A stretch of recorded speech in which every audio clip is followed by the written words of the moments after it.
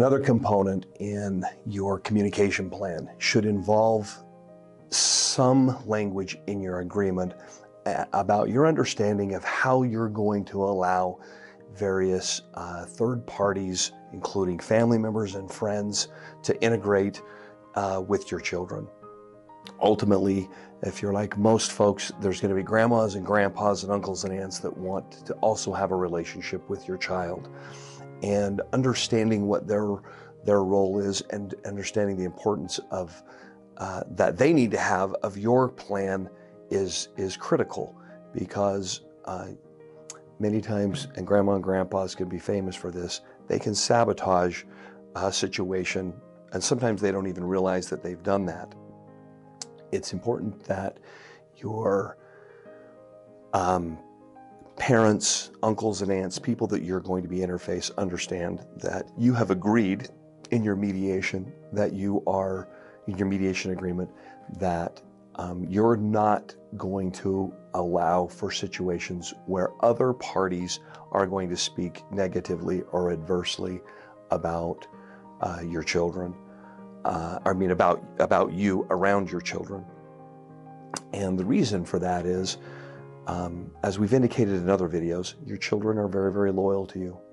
And many people, when I ask the question, who does it ultimately hurt if grandma is saying bad things about dad to your child? And most people say, oh, well, it hurts the child. Well, of course it does hurt the child.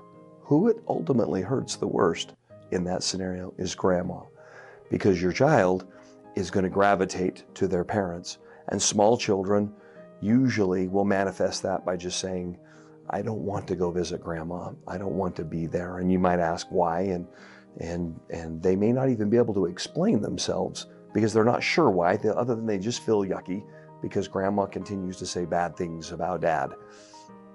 Sometimes those statements are done in ways that are less than obvious, or at least the person saying them think it's less than obvious.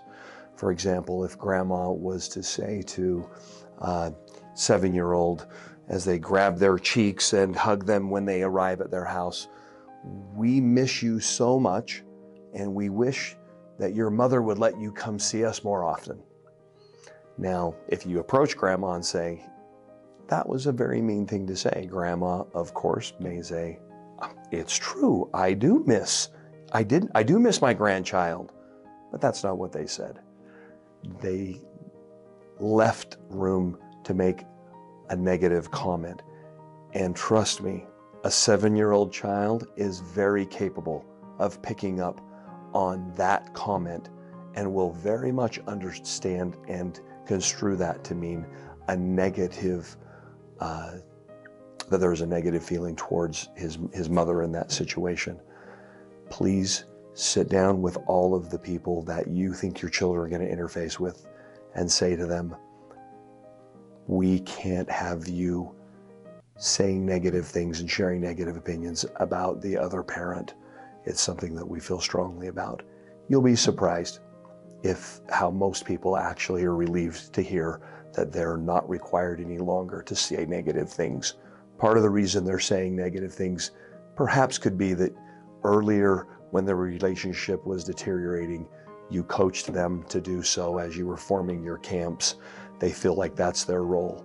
Give them permission that they don't have to do that anymore, and let your child benefit from having great relationships with these third parties.